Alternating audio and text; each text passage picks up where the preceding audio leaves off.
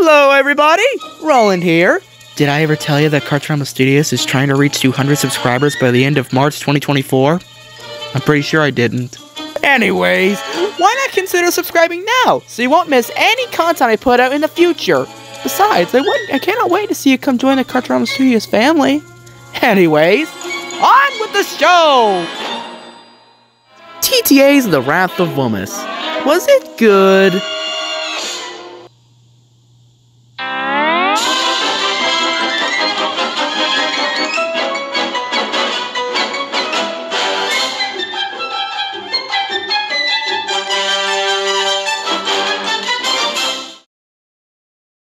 Alright, before we begin this, let me give you some context real quick. Pretty much a while ago, because I had nothing better to do, I decided to binge watch all of Toy Story Adventures' first season, which included its finale, this being, dun dun dun, The Wrath of Whomas. But was it good? Well, the best way I can say it is that it was meh. It was okay. I mean, it wasn't 100% garbage when I rewatched it, but it still earns the title for the weakest in terms of the current lineup of the TTA season finales. I am very upset with you, Clara. Well, Master, it wasn't my fault. You know, in the clip, Clara actually makes a point. It wasn't the special's fault that it was mid. It was actually my fault, because I'll go ahead in a minute. I watched it, and I guess I may never forgive myself for that. And all thanks to this project being rushed, that's what makes this earn the Wasted Potential Award. How pathetic. Basically what I mean when I say that is that if certain things that were missing from the special were actually in here, it would have actually made the special really, really good. Or at least a rank higher than meh. Well, Clara, I guess you really did catch the hedgehog after all. In that case, I'm not disappointed in you anymore. Yes, Wrath of Whomas, I wish I wasn't disappointed with you for how much potential you wasted all because of me rushing you, but I just have to be.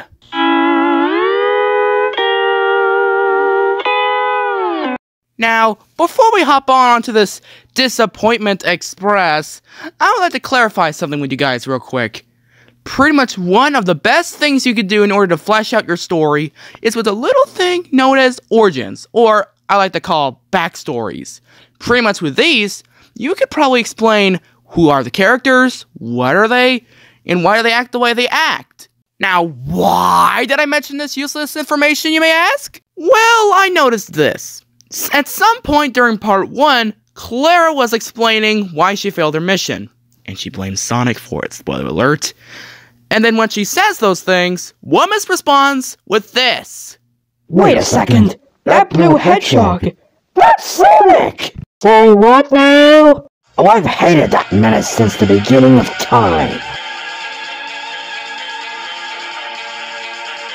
You just don't understand. You're right, Whomas! I don't understand! I don't understand the reason why they were able to explain why you hated Sonic so much!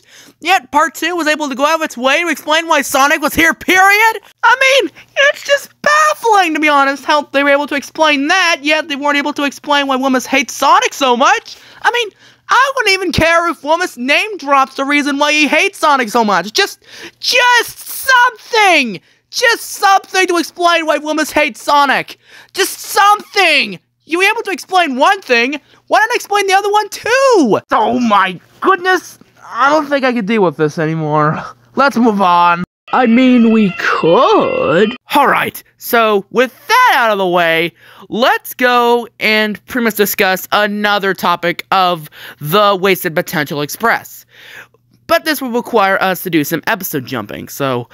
Now, we all remember back in episode 8, when Whomas was practically introduced as an actual character of the series, he basically shapeshifted into the ghost engine that appeared in Thomas's ghost story from earlier in the episode. And while in that episode, it was presented as a cool idea for Whomas to practically shapeshift into anything he ever wants to shapeshift into using the black steam, there was just one teeny tiny problem that the Wrath of Whomas had with it.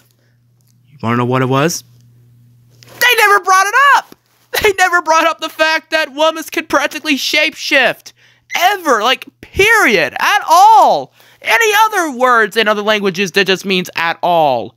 Like, why? It just makes no sense. Just because of me forgetting that Whomas actually had shape-shifting powers, I practically took away one of two cool things I did with him, other than his deep voice. I mean, that's like if I did a cartoon with Sonic, forgetting that he was actually able to run super fast. It's just so stupid. It's just so stupid, in fact, that it might as well be in line with the most stupidest things I've ever done in my life. I mean, I bet I was, after the Wrath of Whomas was done and I actually noticed that goof, I was like, well, what to do, silly me? I hope I make a Zack Snyder's version of this so I can actually bring it back. Oh, silly me, that's my goof. Oh, wait a minute. You know what I just realized?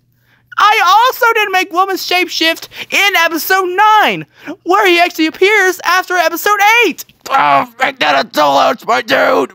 Ugh. Oh, well, I mean, he barely appears in that episode anyways. I mean, so I guess it ain't that bad of a problem. At least, not as bad compared to a special that literally has his name on it! What? No. And now, folks, the Wasted Potential Express has finally reached its final destination. The ending of this. Oh, crud. I remember, before rewatching The Wrath of Whomas, that I hated this part of the special. Like, I mainly just hated for how it went down. And for those of you who have not seen The Wrath of Whomas Part 3 yet, I would advise that you just turn away from the video and go watch Wrath of Whomas Part 3 for yourself, because this will contain some spoilers in it. I'll give you 5 seconds to do so. Done? Okay, let's do this. Basically what happens is that Harry crash lands at Whomas' castle, the two then duke it out for like 10 seconds, then Twilight shows up, then with the power of friendship, her, Timothy, and Percy were able to remove the black steam from Whomas. And that's the end, apparently! What happened to Whomas? I don't know! I'll say that for later. What happened to Sonic? Well, they did say that yes, he's doing alright, but he still missed Tails, so, I mean, hey, at least he's doing alright. And that's still the end, though! Well, except for a little epilogue scene in which Twilight just wakes up to find wings. Oh, my very own wings! What?! Now, if Twilight in this version went through a similar character arc to the Twilight from seasons 1 to 3 of Friendship is Magic, where she just evolves from being a nerd who just loves books so much that she would rather have them over friends, to basically being a pony who accepts friendship, then the wings would have been justified.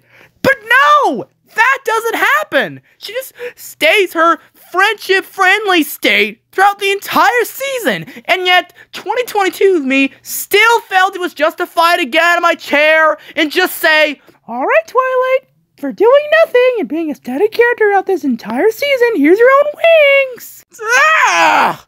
Note to self, add this to the long list of stupidest mistakes I've made in my life. And what about Whomas? Well, apparently he just stayed dead from then on until the end of season 2, where pretty much this guy named Tim Schwarzenberg was able to bring him back to life, though without his black steam. I have no clue how he's able to do it, but hey, at least Whomas was back, right? And yes, I brought you back. You're welcome. Overall, TTA's The Wrath of Whomas is alright. Isn't 100% bad, but my main gripe with it is that it just had some missed potentials. However, those gripes have been compiled to 3 reasons why The Wrath of Whomas was mid, and pretty much why it has some missed potentials. The first reason is that they never explained why Whomas hates Sonic. If they did, it probably would have fleshed out his relationship with the Blue Blur. Second, they pretty much forgot to make him shapeshift. Pretty much just by erasing Whomas' power to shapeshift, I practically erased what might be the coolest thing about him other than his voice. And finally, third, that rushed ending. And it might as well just have some, how do I put it, some unnecessary parts. I'm looking at you, Twilight getting wings for learning nothing. Straight in the eye. But I'm not saying the Wrath of Whomas should be taught at film school, in which pretty much the students gets taught by the teachers to never wash your projects. But most likely, I'll just keep this in reminder as a cautionary tale to what happens when you rush a project like this. You end up with something mid. That pretty much the major thing that's ruining it is its wasted potential.